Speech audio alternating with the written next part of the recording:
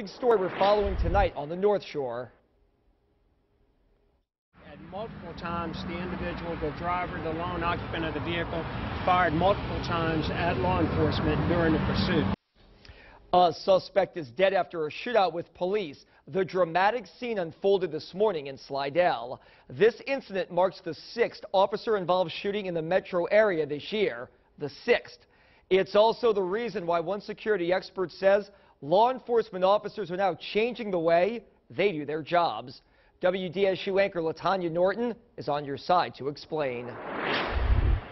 Officer-involved shooting. It's a scene that's become increasingly familiar in the metro area and across the country. An officer-involved shooting, this time in Slidell. Early Saturday morning, St. Tammany Parish Sheriff Jack Strain says when an officer attempted to pull over a white truck for a traffic violation, the driver refused, resulting in a high-speed chase on Pontchartrain Drive, one that crossed parish lines, ending with the exchange of gunfire at the I-10 Gauze exit. He immediately exited and realized he didn't put it in park.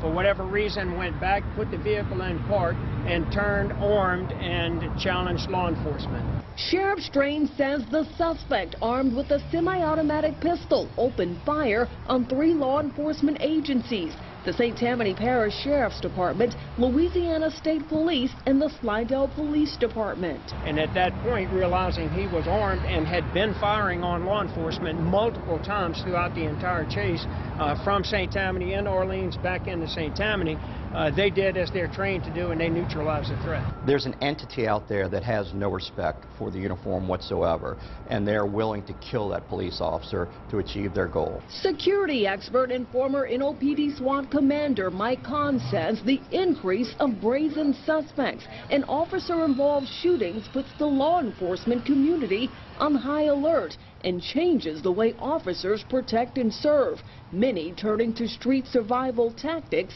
to protect themselves. Now, every police officer across the country has to look over his back.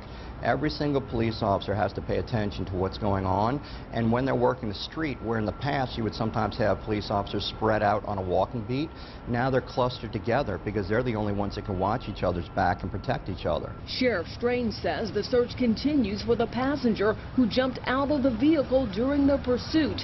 The deceased suspect lived in Slidell. I'm proud to say that law enforcement went home safe. Law enforcement went home unhurt. On your side, LaTanya Norton, WDSU News.